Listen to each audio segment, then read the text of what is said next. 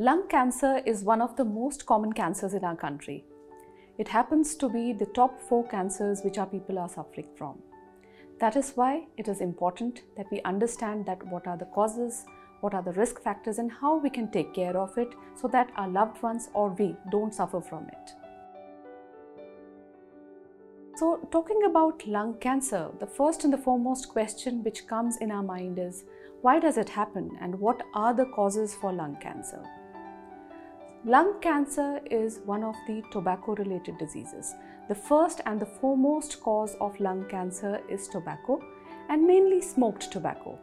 And that can be either bidi, it can be cigarette, it can be hookah. So all the forms of smoked tobacco are one of the leading causes of cancer. Whatever you smoke, these cigarettes, these bidis, they contain as many as 7,000 hydrocarbons, and out of these 7,000 hydrocarbons, almost 40 are the bad ones, and on these 7 are those which are 100% known to cause cancers. That is, they are class 1 carcinogens. So tobacco being the first and the foremost cause. The other causes include certain mutations. So when there is a cell in our body, it divides into 2. During that process of division, there are a lot of changes which happen at the DNA level. Many a times there are certain defects, but our own body takes care of it. There are repair mechanisms, they repair the defects and cells divide normally. But in patients who get cancer, these repair mechanisms are defective. So what happens that our own body's check mechanism, that is the policeman of our own body, cannot figure out that some cells have gone abnormal. And these grow and become into cancers. So mutations can also cause cancers. Exposure to certain pollutants, certain industrial things like asbestos, people who are working in the industry, in the mining industry, they are exposed to these inhalants. These can cause certain lung cancers. There are people who would have cancer develop in certain scars. For example, if somebody had suffered from a long-standing infection and in the lung there is a scar, there can be a tumor across it. Usually these tumors are adenocarcinomas. So there are multitude of factors, but primarily the one thing which is in your hand is tobacco. So tobacco cessation is first and the foremost step if you want to reduce your risks of developing this cancer. So if you are having cancer, how would you know that? So after establishing the cause, the next step is to know what are the symptoms of lung cancer. Lung cancer symptoms are very similar to many other lung conditions. So that is why sometimes people cannot understand and they delay their diagnosis because they keep presuming that probably it is because of some pneumonia, some tuberculosis, because the commonest symptom which the lung cancer can cause is cough. Cough which is long-standing, it is not getting relieved, and at times it is also accompanied with some blood coming in the sputum, can be indicative of an underlying cancer. Apart from cough, blood in the sputum, there can be change in the voice, there can be pain in the chest, particularly the tumors which are closer to the chest wall, the outer region of the chest can cause pain. There can be a lot of weight loss if the tumor has disseminated and has gone to the other parts of the body. In these situations, there will be cachectic appearance. Patient will start to appear very, very frail and bony. So advanced cancers tend to cause symptoms which are of weight loss and cachexia. There are certain paraneoplastic syndromes also. Lung cancer is very well known to cause certain paraneoplastic syndromes. What do we mean by paraneoplastic syndrome? So sometimes tumor cells, they secrete certain chemicals, and these chemicals go to a part very distant from the main tumor and they throw symptoms. Like a patient with lung cancer may have low sodium levels because of change in the antidiuretic hormone in the brain. So patient will have fainting attack, weakness because it is causing low sodium. So these are paraneoplastic syndromes which are rarely seen in less than 10 to 15% cases of lung cancers. So if somebody is having this set of symptoms, what should be your next move? The next move is to meet a clinician. So you should approach a health facility to evaluate yourself to exclude that it is not a cancer. See, it can be many other diseases, but unless you meet a doctor, you cannot establish the cause of all these symptoms. So the first set of tests the doctor is likely to do is an X-ray of the chest.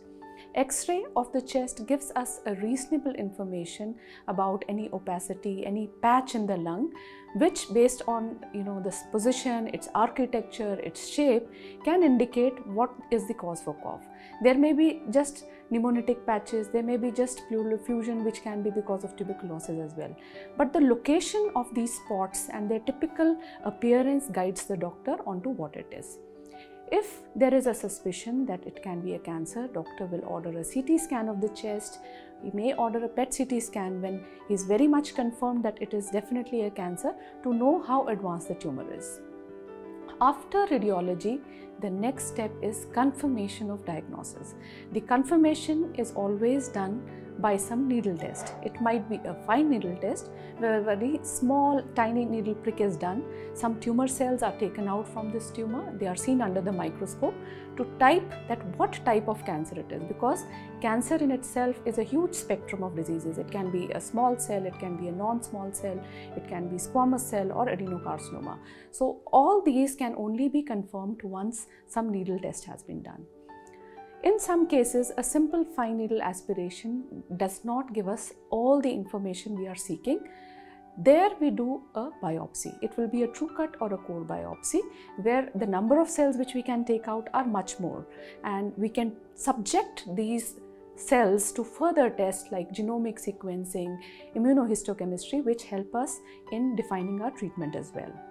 So after having a radiology, after having a biopsy, the next step is what is the stage of disease, because it is the stage of the disease which dictates what will be the treatment. So for staging, as I told you, we will conduct a PET CT scan. We may also conduct an MRI of the brain, because in lung cancer, sometimes there is hidden disease in the brain in few cases, which needs to be known right from the beginning. After having all these tests, we stage these patients into stage 1, 2, 3 and 4. There are a lot of sub-staging. I will not dwell on to those details, but as an overview, I will tell you how we treat these patients as per the stage. So coming to treatment, there are 3 major modalities of cancer treatment: surgery, radiation and chemotherapy. So depending on how big the tumor is, where is the location, whether it has involved the lymph nodes, the decision is taken. And these decisions are taken by all the doctors in conjunction. It is a multi-modality approach. All the doctors sit together in tumor boards, discuss the patient's parameters, patient's performance status, all the findings of test, and then a plan is charted out and that is implemented. For stage 1, majority of patients, if they are having good breathing functions, they can be subjected to a surgery. Surgery remains the treatment. Based on what we find in the surgery, sometimes some additional treatment in form of chemotherapy may be required, but mostly in stage 1, surgery alone is sufficient. A small segment of patients who are elderly, where they are not fit to undergo surgery, instead of surgery, a very targeted radiation is done that is called stereotactic body radiation, SABR or SBRT, where a very high dose of very precise localized radiation is delivered over a period of 3 to 10 days, and that takes care of the tumor. Beyond stage 1, stage 2, stage 3, it is majorly surgery or chemoradiation. If there are multiple lymph nodes in the chest, they are fixed, and there is an extensive disease, then chemoradiation remains to be treatment of choice. So by chemoradiation, I mean that there will be a long duration of treatment, around 6 weeks of radiation, which will be delivered Monday to Friday, 5 days in a week, and weekly basis chemotherapy will be done along with it. After completion of 6 weeks of treatment, there will be a segment of patients who will become eligible for immunotherapy. Stage 4 patients is a unique entity. So stage 4 in itself is also a huge spectrum. There may be a stage 4 where there is a lung tumor and there is a tiny spot in the brain.